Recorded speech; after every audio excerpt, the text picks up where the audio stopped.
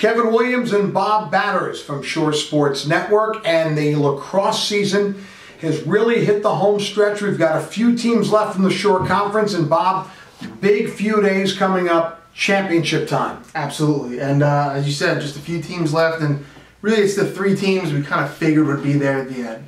Manasquan, Christian Brothers Academy, and Rumson Fairhaven. Those are the three teams left standing after the semifinals this week. We had two all-shore semifinal with Rumson and Wall, and Rumson coming out on the top of that one. So Rumson will be playing for the South Jersey Group 2 title, Manasquan and South Jersey Group 1 going for that championship. CBA, the non-public, that's really a group, so they're kind of a round behind. So they have a huge semifinal game coming up on Friday against Seton Hall Prep. So yeah, this is championship season, as I like to say. This is when legacies are built. And these are the teams that, if I would have told you a month ago, you would have said they would be the ones last standing, right? Absolutely. And these are the teams, you could have even talked about this in mid-March. Said, hey, who's going to be playing there on championship weekend? And you could have said all three, or at least two of these three teams, and you probably would have felt really confident saying that. And as it is, here they are. All right, so Manasquan and Rumson are playing on Saturday. Let's talk a little bit about Manasquan and who they're playing and what's on the line. Yeah, and the Warriors, the #1 team in the Shore Sports Network Top 10, they'll be hosting Madison on Saturday at noon at the good old Army camp over there for the South Jersey Group 1 title. So Manasquan, this is their third straight year in a sectional final, going for their second title overall in program history. And certainly the Warriors over these last couple of years have really come on. I mean, Manasquan's the oldest lacrosse program in the Shore, going back to the early 90s, started by Mike Dowd, who's now the head coach at St. John Vianney. So the Warriors have always been there. They've always been one of the Shore's best teams. Hit a little bit of a lull, somewhere in there, but obviously they've been back in a big way over the last 4 or 5 seasons. Manasquan, dominant in most of their games this season. They don't play the best schedule. They're in B South where they just crush everybody. So you get to these games, and obviously it tightens up a lot. They had a huge first-round win over New Egypt, 21-2. Wasn't even close. The quarterfinal game, I happened to stop by, just be in the area, and it was a slugfest. I mean, a dogfight there. 12-10, they came out on top over Glen Ridge, and then on Wednesday night, a scrappy Bernards team, they won 8-4. We're up 5-1 after the first quarter. Bernards close to make it 5-4, but Manasquan did what Manasquan does, and came away with the victory. So, I imagine this championship game is going to be a test just like that. They're not going to come in and roll over these teams. We're at the point in the season where nobody's doing that. So, it's going to be a big test. Madison, always a team that's in contention for a sectional title. Rumson's done battle with them over the years too when they were in the same group. Now Madison's down, in Group 1 with Manasquan. So I think we can expect a game that's probably going to be in around that, 8-9 goals a piece for each team. And again, as it always does, and we'll say the same thing for Rumson CBA, it's the little things, the face-offs, those 50-50 ground balls, who makes the least amount of mistakes. Manasquan, when they're good at that, they're excellent. We saw it in the Shore Conference Tournament Final. And by the way, they have Canyon Birch, who only has 116 goals this season.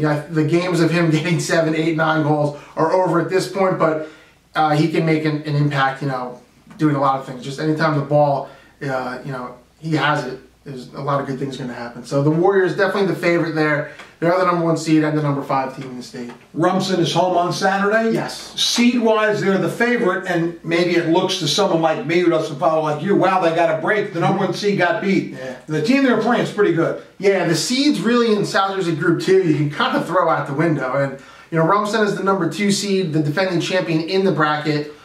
Didn't have the greatest record coming in, but we've chronicled that many times and why. Don't pay attention to what Rumson's record is. Same thing can be said for Somerville. Somerville's a handful of games under 500, 8-13, I believe. But you look at the schedule that the Pioneers have played, and just like Rumson, it has a ton of state top 20 teams on it. And they showed that they were ready for the postseason. They came out and they knocked off the #1 seed, Ocean City, 8-6 in the quarterfinals. So kind of a weird bracket. On Rumson's side, you had the 2 and the 3 teams, Rumson and Wall, going at it. On the other side, the other semifinal was the 8 seed Somerville and the #12 seed Hopewell Valley. You don't really see that every day, but it kind of shows how this bracket was in terms of some of these teams just being a little more battle tested. So Rumson will go into that final looking for their second sectional title in a row, trying to win their 4th overall. And this is now 6 straight sectional finals for Rumson, which obviously speaks to their consistency. There's a reason I refer to them as the flagship program of the Shore. Certainly Manasquan has come on of late. CBA is always there near the top, but Rumson's really carried that torch. And it's such a different year for Rumson. In my game story from the game last night against Wall, I'm talking about how it's anything but a typical season for Rumson. It's been up and down, a lot of young players and just trying to get everyone seasoned and ready. But there's a reason they played that tough schedule, and it's for now. And where are they? Exactly where they wanted to be, back playing for a sectional title. An interesting note, and I didn't really think of this until I was talking to Rumson standout defenseman Stephen Ehler last night. And Stephen Ehler is a football player, and they have about 10 of those guys.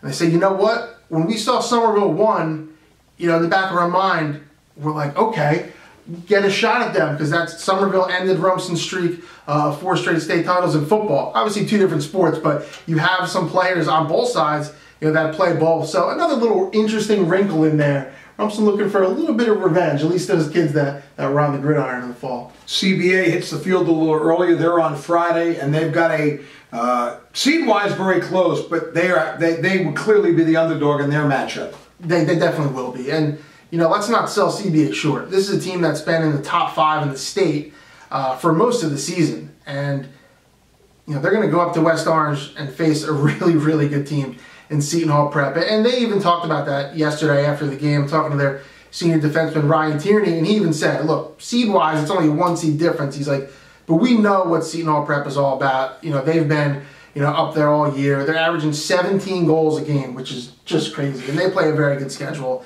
They've scored 20 or more goals about 9 times, I believe, so their offense is very difficult to stop. Notre Dame bound Griffin Westland leading the way, so that's going to be a huge challenge for CBA's defense. We've seen CBA at their best and what they can do this season, though. So I think if CBA, comes to that kind of performance, they're going to have to. I think they know that. If the Colts come out and play their very best game of the year, they can certainly get that win. But it's not going to be one of those games you show up with, your B-plus game and win. Yeah. That's got to be an A-plus game to go up there against the Pirates. Seton Hall Prep has been, at one point number 1 in the season, 2, 3 in the state all year. It's a huge challenge for CBA. It's their first time in the semifinals since 2008, I believe.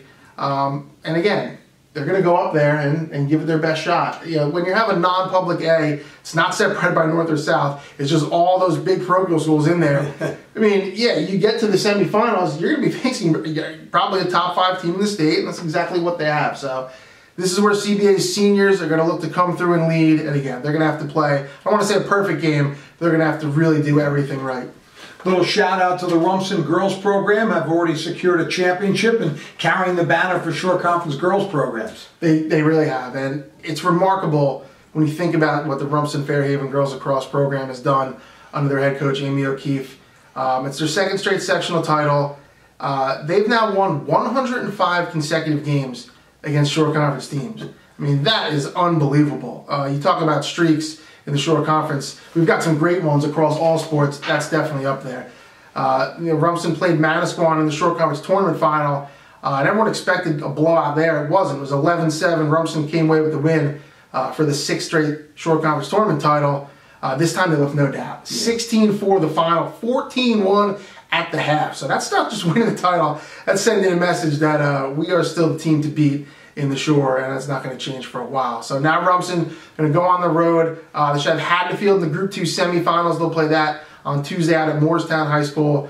And that's got a nice little subplot too. Those 2 teams met in the Group 2 semis last year. Haddonfield knocked off Rumson to end their season. So I'm sure the Bulldogs looking to get back and get some revenge and try to get over and win a Group 2 state title. So Bob will take you through lacrosse for these next few days, maybe next week or so, as Shore Conference teams, 4 of them still left, playing for championship games coming up. We're going to segue real quick because pretty exciting news for us this week at Shore Sports Network. We announced formally on our website here that what people best know, I guess, is the All-Shore Gridiron Classic, or some will say the Monmouth Ocean Game, the 41st annual, which will be played July 12th at Brick Memorial, will be called the Shore Sports Network All-Shore Gridiron Classic, presented by our friends at Envision Eye Care. And hard to believe, I know you're still in lacrosse mode, but real soon we'll be getting ready for a football game. We will. It's happening. That media day where we all get together coming up in early June.